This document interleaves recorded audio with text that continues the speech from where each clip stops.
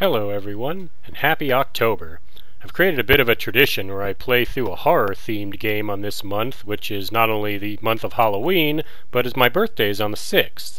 So, for this October, I decided to play through a game that was made in 1995 for the Super Famicom, but it never saw a US release. That is to say, it was not released for the Super Nintendo.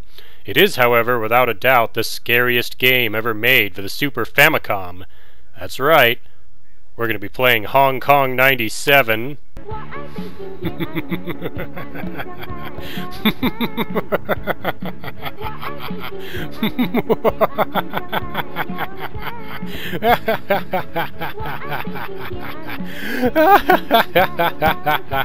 I'm just kidding. No, the game we're actually going to be playing this month is called Clock Tower, and it was made by Human Entertainment. I'll go ahead and let the intro play out right now.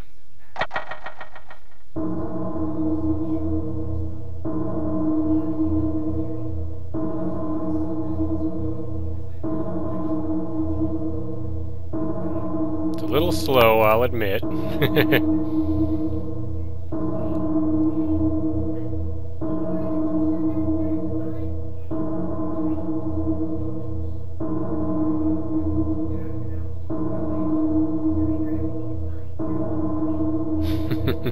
Yeah, no, not Clock Towel, Clock Tower.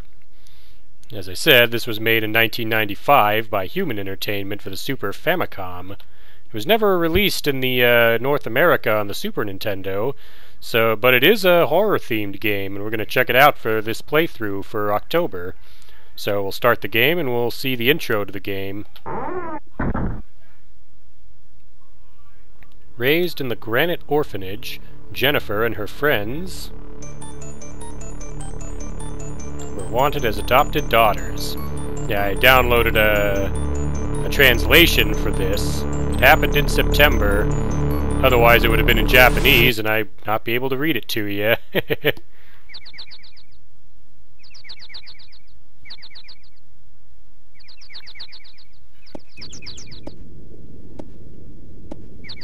Laura, hurry up. Whoever's saying that. We want to be there before sunset.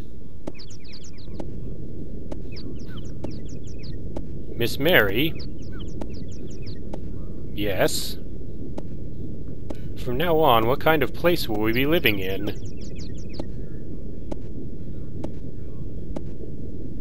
That's the 5th time you've asked. Don't worry, it's a very nice place.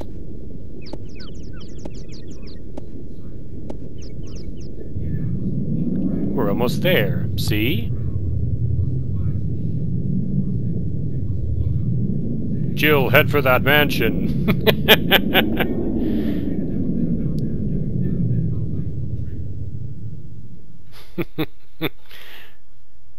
I'm not too far off, as you'll see when we start the game. So yeah, the character I play as is Jennifer.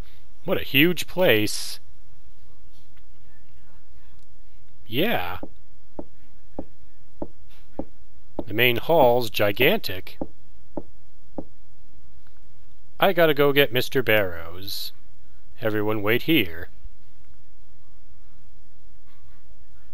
Yeah, the woman is Mary. I play as Jennifer, the black-haired girl on the right.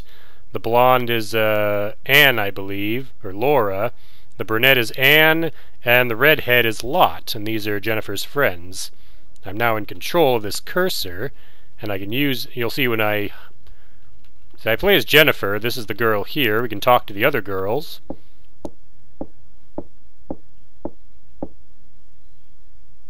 Hey, Anne. You want to know what kind of guy Mr. Barrows is, right? Yeah. And I guess that's all we can say to Anne. Let's talk to Laura. What is it? Is something wrong? This house makes me uneasy. Alright, well there's not much of a conversation there. Let's try talking to Lotte. It's the red-haired girl over here. I doubt I'll ever get used to this place. Heh, Lotte's paranoid. And I guess that's the end of that conversation. The door over there is where Mary went. Can I examine the table? I can.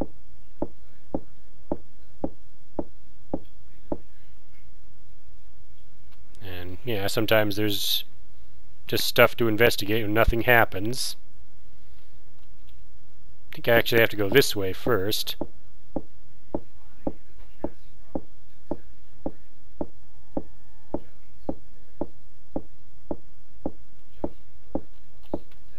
And I can't go up the stairs yet.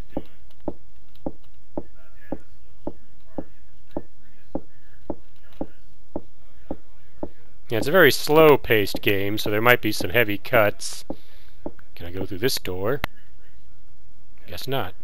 Door's locked. I can't go up the stairs. At least not yet. Because to go up the stairs, you have to get the mouse cursor to turn to that interact icon, and then you select the stairs with that and hit the button, pressing the Y button, and that'll make Jennifer go up the stairs, but I can't make her do that yet. Pretty sure something was supposed to happen. I'll just keep walking.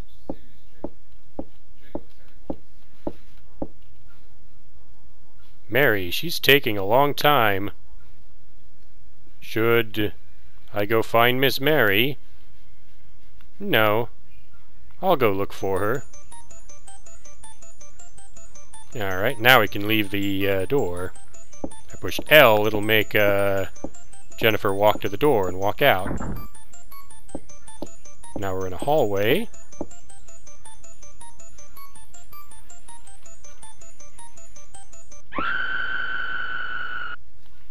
The main hall.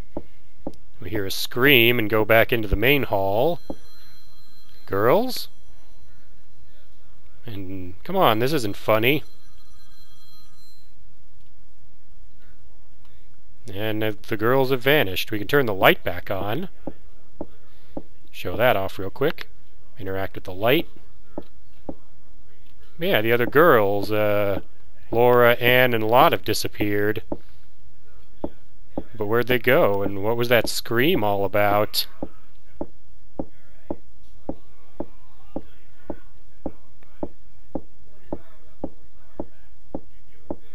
We can go up the stairs now.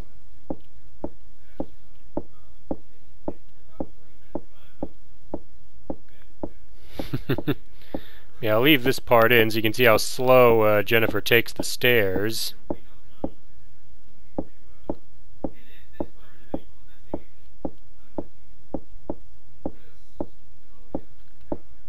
Yeah, you'll be able to see for yourself why a lot of parts will probably end up being cut, which are just this.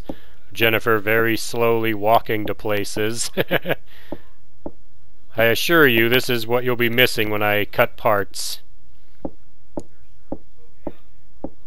For now, let's head to the left, see if we can search the rest of the hallway here.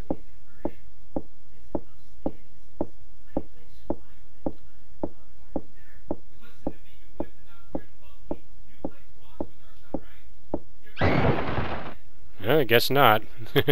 This part of the walkway collapsed, so I guess we're going back down.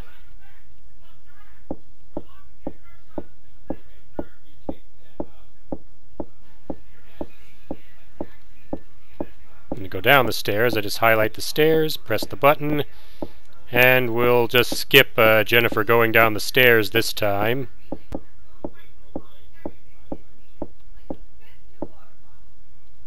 Now Jennifer can run. If I tap L or R, she'll start running. I want her to stop running though, because running will reduce your energy. You can't see the energy meter. Well, you can. The picture of Jennifer's face on the bottom left is your energy meter. It changes depending on how much energy she has left. It can go from blue to yellow to orange to red.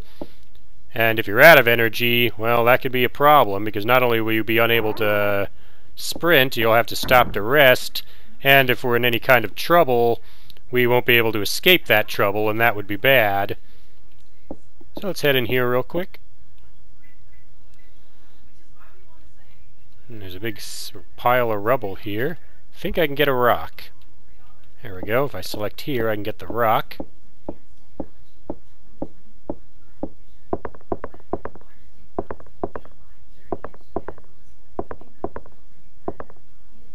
Pile of trash, wood, and concrete. Pocketed a rock. So now Jennifer has a rock. And if I stand still, I'll show this off. Jennifer should stop, should sit down to rest. Maybe I gotta press the X button to make her do it. There it is. You'll see Jennifer sits down. This is when you're resting. You'll recover energy while you're sitting like this. And this will be where we're going to stop the first part. And the second part, we'll hopefully find one of the girls, as well as encounter the creature that may have chased them off. So yeah, that'll be in the next part. So I'd like to thank you for watching. I'll see you for the next video.